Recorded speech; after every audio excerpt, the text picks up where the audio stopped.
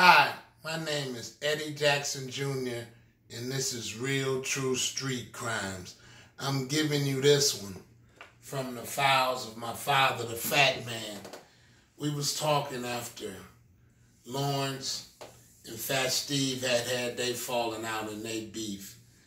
And both of them wound up in federal penitentiary along with Lawrence's brother, KK. And me and my father was talking, and he was telling me about their father, Big Nose.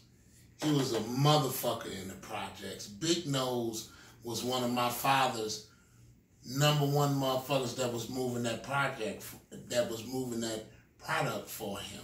You understand? So Big Nose was Lawrence and KK's daddy.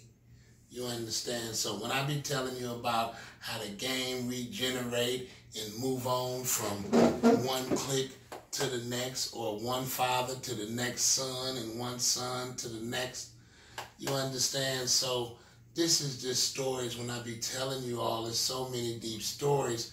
Like he was telling me about Big Nose, Lawrence and KK's father, and how they had the team down there, the crowd pleasers. And Cyrus Mann used to play on it, the ex-NBA.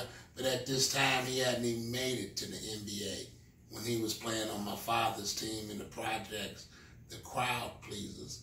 And as I say to you all, when you looking at stories and stories being told, like when I tell you like a person, James Costin, I remember him from Highland Park, living next door to Bill and Shauna and John and them and his sister Dot.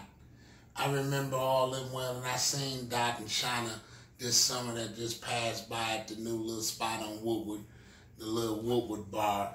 So I stop in town and check in when I'm in town, and I happened to see them for the Highland Park reunion and that type of thing, and it was nice to see everybody's all right. But then I also want to say, the last time I did see James Costin, we was in Ohio, and our sons, or somebody for his family, my son was playing. And my son was from Southfield, and their son was from the projects.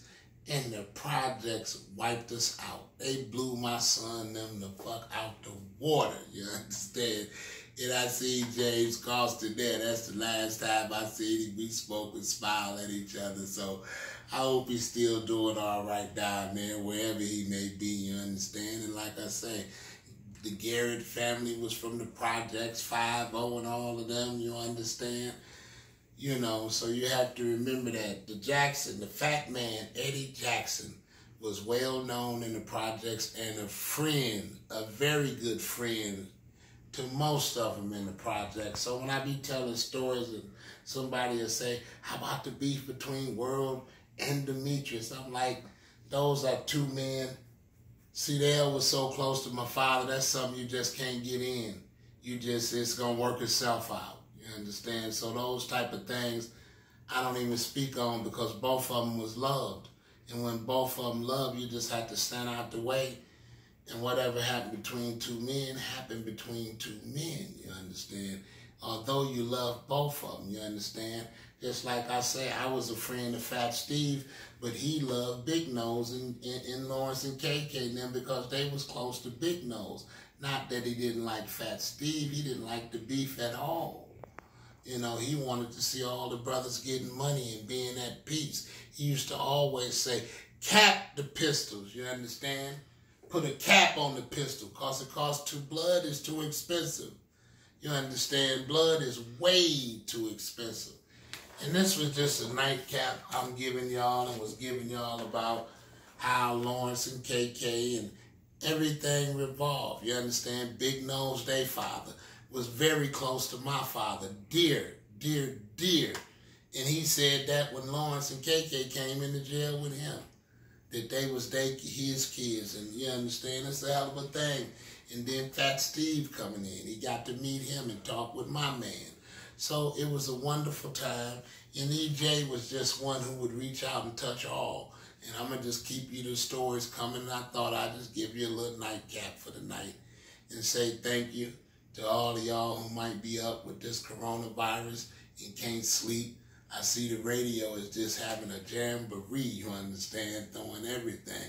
So I just thought I'd give y'all a little nightcap and say good night.